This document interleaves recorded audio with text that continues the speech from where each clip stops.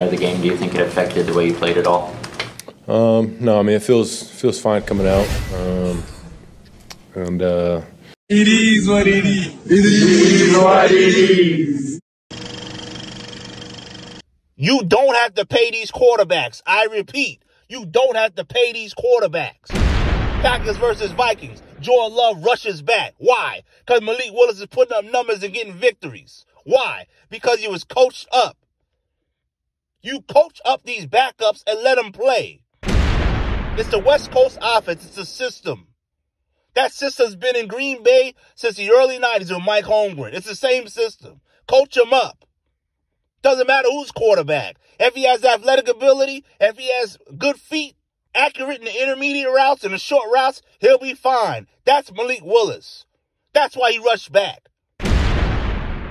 Because of the pressure of having to live up to that contract, Jordan Love. If he had no contract, he wouldn't have to rush back. He's the unmitigated starter. But he's making $200+ million. He can't let anybody else see the backup outperforming him. And by the way, the running back is getting outperformed by his former running back.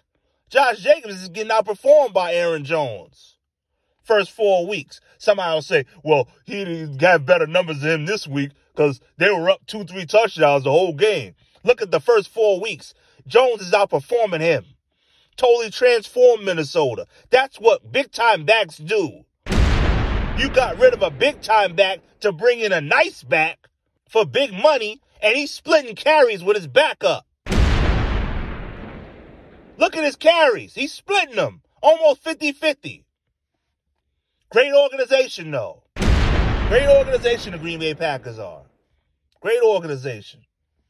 They're splitting carries with a top back or top paid back, and they overpaid a quarterback because he held their feet to the fire and didn't have the nerve to say, no, you know what, we're going to play the backup.